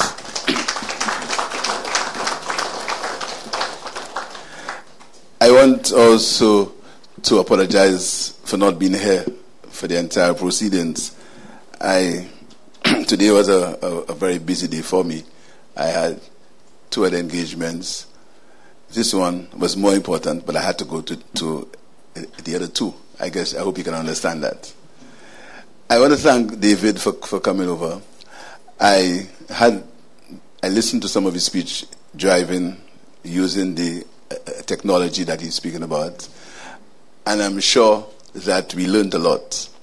And we learned a lot from what he said, and we learned a lot for our party. Our party cannot be ashamed of being a party that was rooted in the trade union movement. Our party must be proud of its founder. Our party must be proud of Sir George F.L. Charles. Our party must be proud of all its leaders. Our party must be proud of what we've done for the working class of St. Lucia. We cannot be ashamed of that. We cannot hide from it. We've done many things for the people of St. Lucia, particularly the working class. And I heard David speak about being able to get people into trade unions. I want to tell him that in St. Lucia, and I think Dr. Anthony could probably say it better than me, in St. Lucia we've made the process extremely easy to become a member of trade unions because of the work of the St. Lucia Labour Party. I want to thank you all for coming here. I want to tell you that this is just one of the engagements that we will have with you. I also want to tell you that our party is embarking on a values and principles conference, and we'll be going to all constituencies to find out really what values you want to instill in the people of St. Lucia and the principles which will guide our party when in government. Thank you very much. Thank you, David, and have a good evening.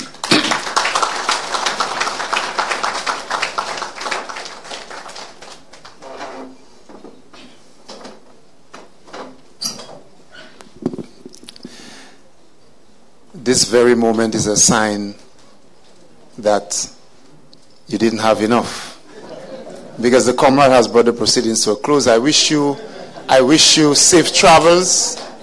I wish you safe travels, and please join us again at another activity at the other activity of the St. Lucia Labour Party. I thank you very much. Looks like I have to say it again. Thank you very much for coming. Thank you. Happy Labor